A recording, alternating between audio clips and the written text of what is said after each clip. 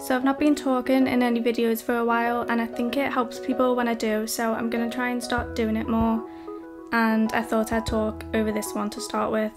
So I've opened a blank document and I'm going to the stock studio to find a picture of a camera.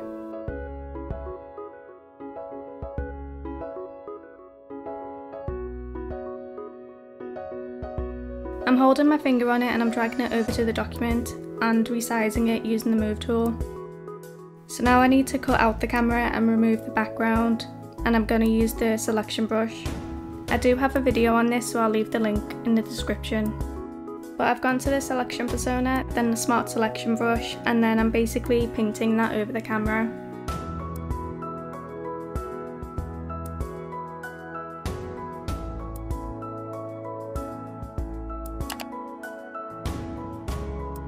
And once I've done that, I need to add a mask layer to it, which will remove the background, and then deselect to remove the selection.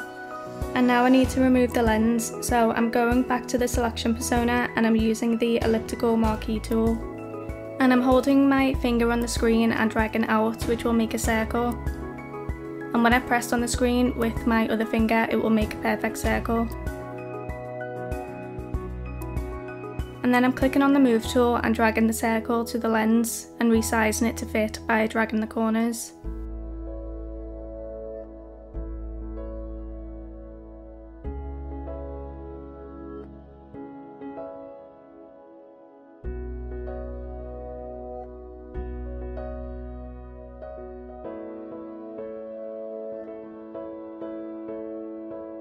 And once it's in place, I'm going back to the photo persona and I'm using the erase tool to remove the lens and then deselect. I'm then deleting the pixel layer because I'm not really sure why I added that in the first place. Then I'm going back to the stock studio and I'm typing in road. And again I'm dragging that picture over. And then I'm placing the road under the camera. And then I'm resizing it to fit the document. So now I'm just positioning the camera where I want it to be, but I want to be able to see the end of the road and the hill through the lens, so I'm hiding the camera for now. And then I'm duplicating the road, and using the move tool I'm dragging the top road down so I can see the hill through the lens. And now I need to blend the two pictures of the road together to become one. So I'm adding a mask layer to the top image, and then I'm using the paintbrush tool with the colour on black, and I'm removing some of that image to blend them both together.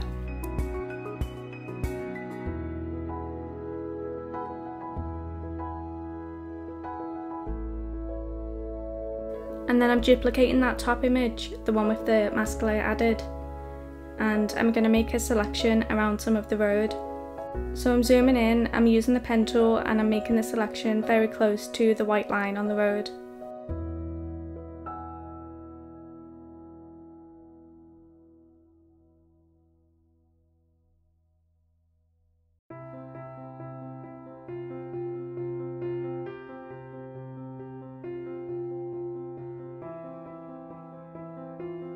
And then to turn that into a selection, I'm clicking the button that says to selection at the bottom, and then I'm adding a mask layer, and that will remove everything outside of the selection.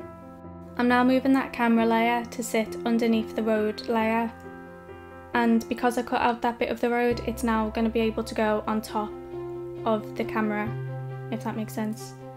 And I'm adding a mask layer to the camera. But I'm first going over to the move tool and I'm going to move the camera around a little bit. And then I'm going back to that mask layer. And now I've gone to the brush tool and I'm changing the brush to a grass brush. And I'm going to remove some of the bottom of the camera to help it blend into the grass a bit more.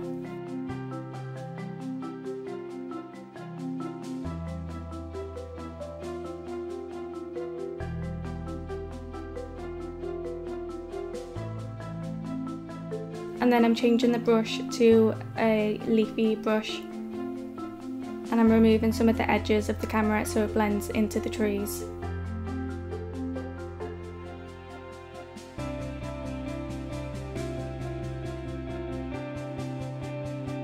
Now I'm clicking on more at the bottom and then I'm going to dynamics and I'm changing the rotation to random, which just means it's going to change the rotation of the brush at random, so all of the leaves won't be going in the same direction.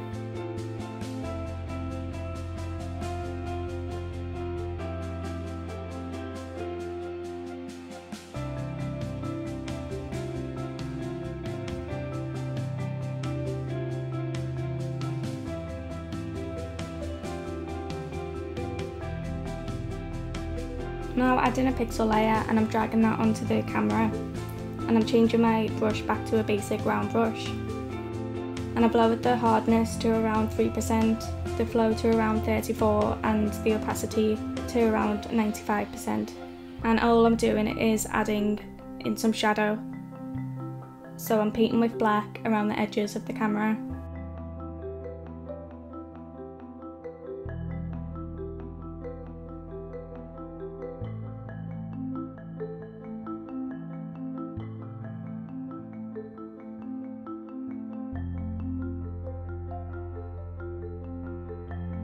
And then I'm bringing down the opacity so it's not as harsh. And now I'm basically doing the same thing, but I'm making the brush smaller and I'm adding more detailed shadow to the edges of the camera, which will help to create a fade with the shadow. And I'm changing the blend mode to multiply, and then I've lowered the opacity to around 52%.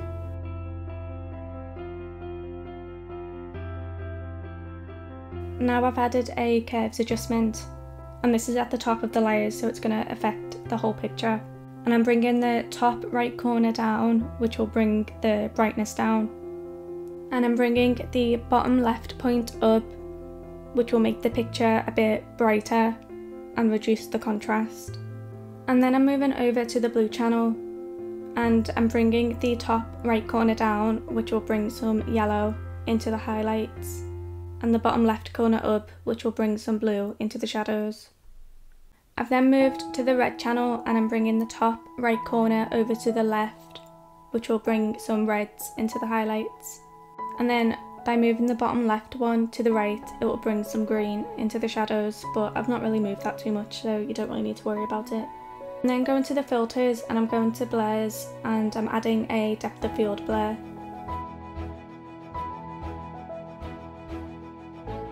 And then I'm going back to the filters because I forgot to turn on add live filters, which basically just means the filter you add is its own layer, so you can edit it again later on. And I'm then going back because I forgot to click on the depth of field blur, which now you'll see in the layers, and I have to drag that to the top. So I'm dragging out the corners to make it bigger, and I want the center circle to be focused on the camera. And then I'm bringing up the clarity, vibrance and radius.